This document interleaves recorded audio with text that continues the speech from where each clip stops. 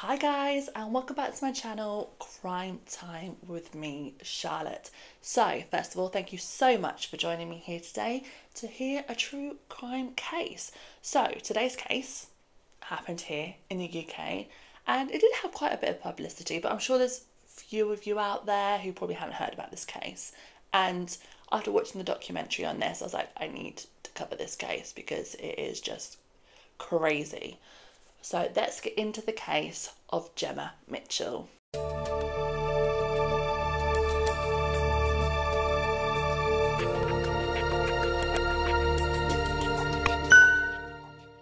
On the 27th of June 2021, a gruesome discovery was made by a woman who was walking her dog through the wooded area in Salcombe, Devon. The dog walker came across a badly decomposed body laying in the wooded area on the side of Bennett's Road. The dog walker obviously made a phone call to the police telling them that there was a body. The police were straight in attendance to go and investigate this scene. It was extremely rare in Devon for cases like this. Murder, finding a body on the side of the road was just extremely rare. Devon is like a picturesque tourist area. So crimes like this, they just didn't happen in Devon. When investigators were examining this body that was found, they noticed that it didn't have a head. And upon further investigation, it looked like the head had been removed. Rather than it just being removed by animals, it looked like someone had physically removed this head because of how clean cut it was. Combing through this crime scene, the head was found close by to the body. On investigation of this body, they could tell that it was a woman with Asian background and was probably around middle-aged. At the scene, they found a small handbag, and obviously they hoped that it belonged to this body so they could determine the identity of this woman. And inside, they did manage to find a ticket. I think it was a train ticket, and it did have a name on it, and that name was Mee Keun Chong. She was also known by the name Deborah, and that's how I will refer to her throughout the rest of this case. When Devon police looked into Deborah on the police system, this is when they found that Deborah had actually been reported missing 2 weeks prior to her body being found, and the missing persons report came from her home in Wimberley, London, almost 200 miles from where Deborah's body was found. So obviously there was a lot of questions to how Deborah got to Devon. Deborah was a widow, originally from Malaysia, and had been living in London for 30 years. Deborah did have mental health issues where she was diagnosed with schizophrenia, and social services were involved in her care, and she was also taking medication to help with the schizophrenia. It was said that Deborah was also quite isolated and was vulnerable, but was described by her church friends as being sweet and almost of childlike nature. Deborah was very religious and attended church regularly, and this is where she felt most at home and where she found company with her friends, and this is where she met one of her close friends, Jemma Mitchell, who was 38 years old, in the August of 2020. The two women were described as devoted Christians, and that's what brought their friendship together. It was also said that Deborah believed that Jemma was curing her illness with spiritual healing. So, who is Jemma Mitchell? So, Jemma Mitchell was actually born in Australia. Her parents were originally from the UK, but her mother worked for the UK Foreign and Commonwealth Office whilst out in Australia. But they did make the move back to the UK when her parents split, so her sister and her mother returned back to the UK. In 2004, Jemma attended King's College in London, which we know is a bloody good college, where she studied a human science degree. During her studies, she learnt to dissect the human body and another module covering experimental anatomy, and graduated with a first-class honours. After Jemma finished her studies, Jemma actually returned back to Australia. While she was out there, she met a guy who was very religious. So Jemma wasn't religious before until she met this boyfriend. That relationship actually broke down, and Jemma in 2015 moved back to the UK. So she moved back in with her mother Hilary and her sister in northwest London. So it's actually been reported that her and her sister actually had a turbulent relationship, And when I was doing my research, I came across that actually Gemma's sister had a restraining order against her, which actually Jemma broke. Property that Jemma and Hilary were actually living in was owned by their family for several generations. I don't think their family were hard done by. I think they were quite wealthy. The property itself was worth £4 million. It is in London. Probably if it was anywhere else, it would probably be worth £1 million, but it was worth £4 million. But it was in an absolute state of disrepair. It was reported that this house was an absolute hoarder's dream. It was like papers piled up everywhere, mess, just disgusting. The house was obviously, like I said, in disrepair and it needed a major upgrade. So Hilary said that Jemma had an idea of actually extending upwards, so it would be like a third floor and that would just be for Jemma. So in 2016, the works for this extra floor started, and it had actually had two builders. One builder walked off the job.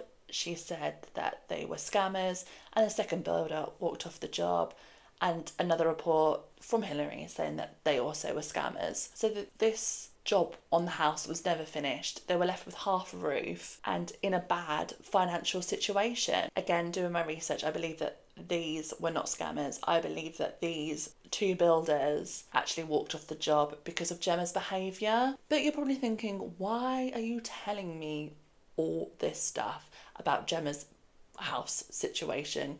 Why are you telling me that it needed all this work and they were in bad financial situation?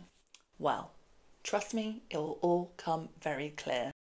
So the Devon police, after discovering Deborah's body, worked with the Metropolitan Police in London to track down Deborah's killer. First thing, obviously, police wanted to do was to check the CCTV around where Deborah's body was found, and also around her home in London. The one thing that stuck out to Devon police was on the 26th of June, the day before Deborah's body was found, a black 4x4, which we know now as a Volvo XC90, kept appearing on CCTV, just driving around and around the area and on Bennett's Road where Deborah's body was found. They believed that this vehicle had something to do with Deborah, but they just couldn't see the registration of this vehicle. The CCTV in London picked up something really, really suspicious.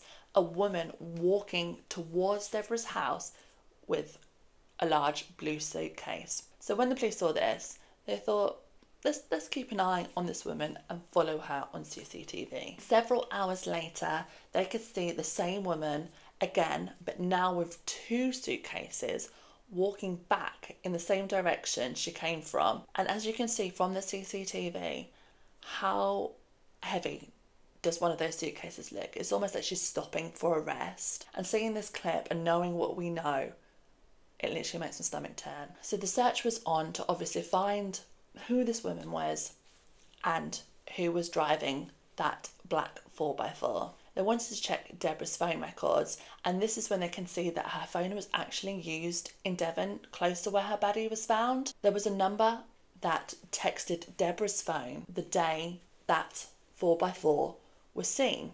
So they called this woman, and this is when the woman told the police a story that she was at the petrol station 3 miles away from this crime scene when a black XC90 came into the forecourt with a blown tyre. She flagged the woman down and told her, "You've got a burst tyre." And apparently the woman said that in this vehicle said that she did not know that she even had a burst tyre, which I find really, really hard to believe. The woman of the vehicle said she didn't know what to do because it was a hire car. So this lady kindly called the AA for her, a recovery service here in the UK. And because the AA had this lady's number, she said that she would text her when they give her an ETA, a time of arrival, to come and change her tyre for her. She said that she was given two numbers, and Deborah's number was the one she texted with the ETA. However, Deborah was not the one driving this car. In this vehicle was Jemma Mitchell. This is when police managed to obviously get the car's registration through the AA, and they went to the hire car that confirmed that Jemma Mitchell did hire this car and was using Deborah's phone. So with this new evidence, police also looked into CCTV at Jemma's house after they think the murder of Deborah happened. What they noticed is that she didn't leave the house. The only time that she left the house after Deborah's murder is when she got this hire car. And we can see here Jemma loading this heavy suitcase into the back of this black 4x4 hire car. It was suspected that Jemma got the hire car, loaded it with a suitcase with Deborah's body inside, took the 200-mile drive to Devon and started just scouting the area. And this is when we see her on CCTV trying to find somewhere for Deborah's body to be dumped. And this is where she did it on Bennett's Road, a quiet, secluded road. And then we see Jemma driving back. She started then to make her way home, and where she blew out a tyre. Something obviously she did not plan for. The one thing you don't want after you've just dumped a body by the side of the road in a wooded area is for your tyre to blow out. On the 6th of July 2021, Jemma Mitchell was arrested on suspicion of murder. The police felt that they had enough circumstantial evidence to arrest Jemma. On their arrest, you can see that Jemma is so calm, doesn't even ask really what she's being arrested for. It's almost like her brain is thinking, oh my god, oh my god, oh my god, what am I going to say? What's my story going to be?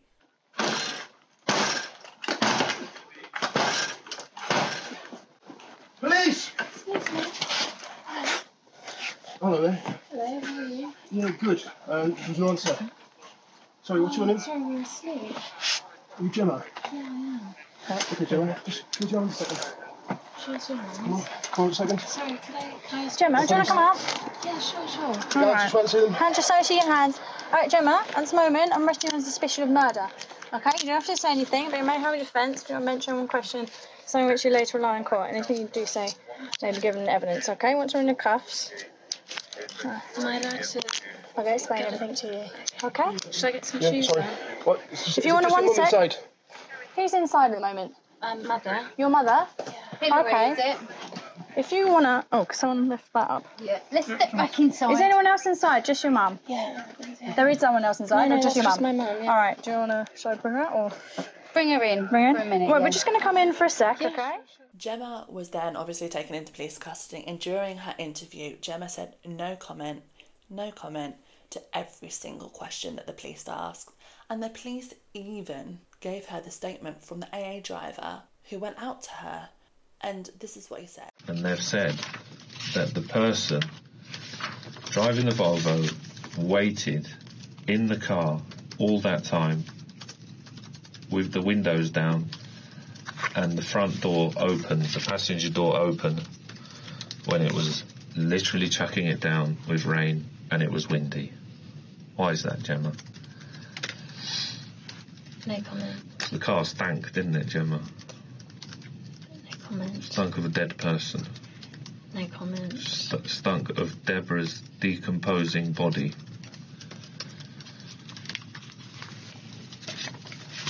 Is that right, Jemma? No comment. And don't you find that last no comment really sarcastic? No comment. You're being arrested for murder of your so-called friend and you're giving no comments like that. Just shows her mentality.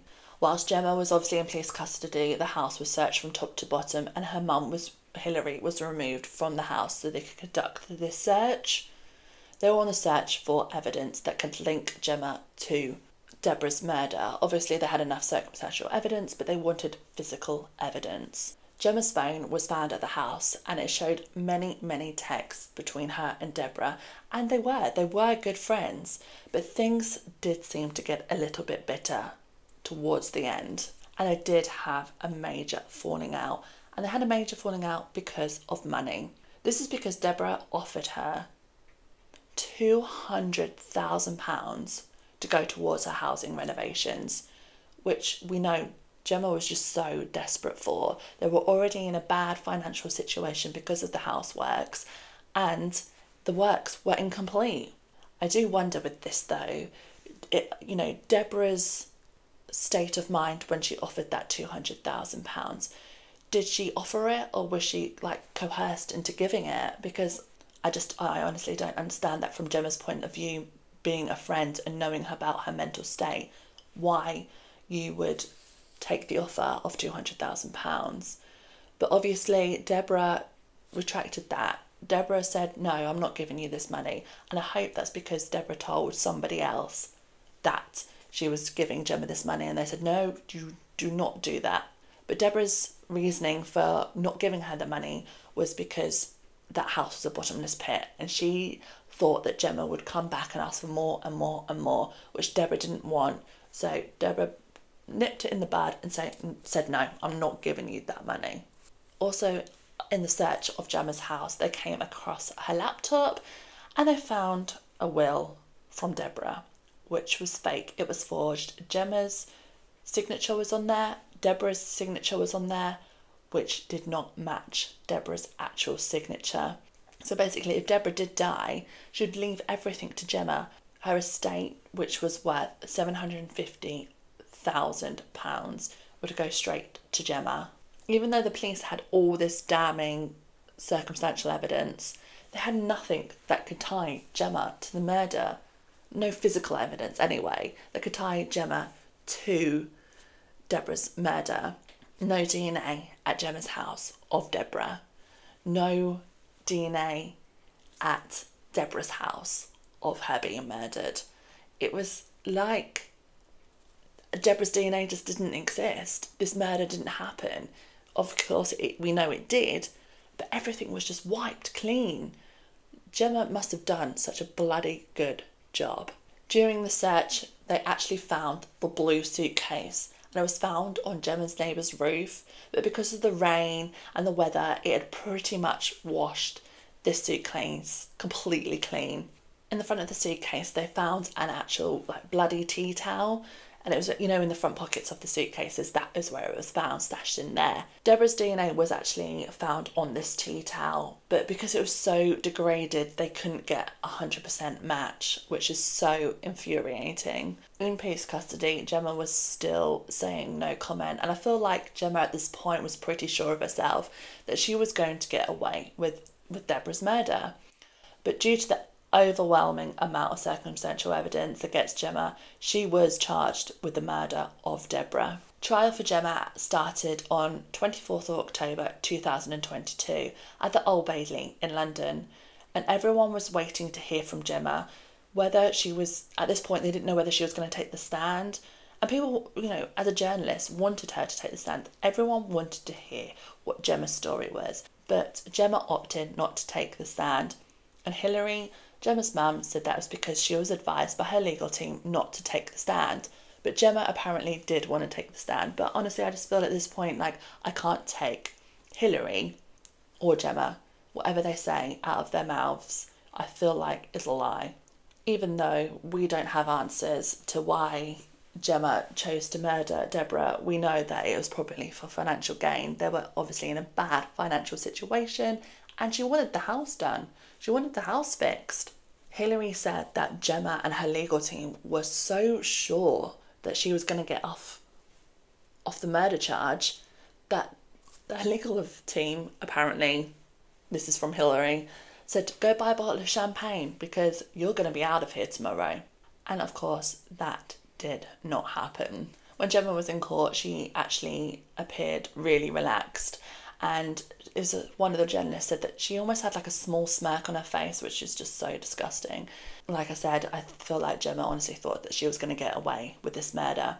And also, Hilary was seen smiling, waving at Jemma and blowing her kisses, which I honestly find so disgusting. Like, conduct yourself, woman. Your child is being accused of murder, whether you think she did it or not. You have got relatives, loved ones of the murdered person there, and you're blowing kisses. Honestly, I think that's vile, absolutely disgusting, so disrespectful. Obviously, the court heard about all the circumstantial evidence and that no murder weapon was found, but it was said that Deborah could have been killed by blunt force trauma because she had fractures to her skull, which they think ultimately killed her. This could have been done with a weapon or being pushed against a hard surface. They also heard how Deborah's head was found decapitated, and that Jemma was more than qualified to dissect the human body. It also came to light that Jemma Mitchell had also made a false report via email to the Missing Persons charity and sent a WhatsApp message to Deborah's lodger saying that she was going to spend time with family for a year or so to clear her head somewhere close to the ocean. And one more thing that is super, super suspicious is the evening that, Jemma was suspected to kill Deborah, she had actually gone to St Thomas's Hospital in central London to be treated for a broken finger, what she said she trapped in a door, which we obviously very much doubt. It was obviously because Deborah put up a goddamn fight and broke your finger. That's the only reason.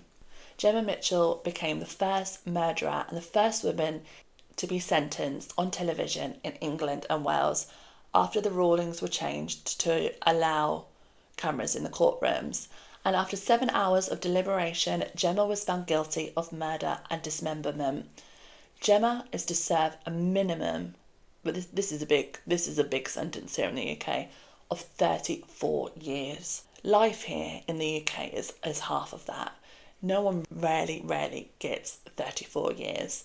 So that means that Jemma will not be considered for parole or anything until the age of 72. And quite rightly so, she should literally spend the rest of her life in prison. She took advantage of an older woman for her money. Hilary, Jemma's mum, pleads to this day that she is innocent. She had nothing to do with Deborah's murder.